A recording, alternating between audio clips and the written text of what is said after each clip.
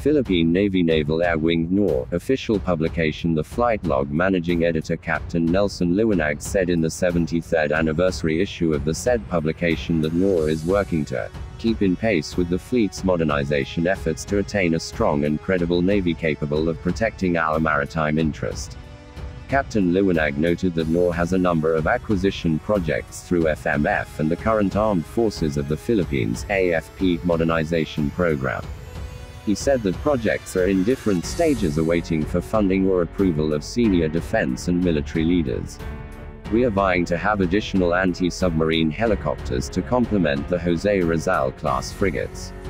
We are waiting for funding for the Amphibious helicopter heavy, long-range maritime helicopters, designed for tactical airlift and amphibious operations, Liwanag said. We also have the naval helicopter weapons upgrade, he added. An amphibian aircraft which aims to provide airlift and support to PN personnel guarding our bases at West Philippine Sea, is also expected to be acquired by the PN. We are also aiming to have TC-12B Huron aircraft with ISR capabilities.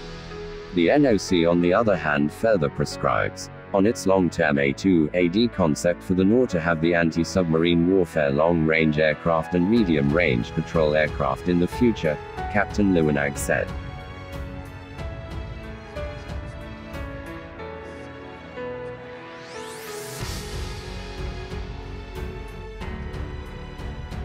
See you in the next video.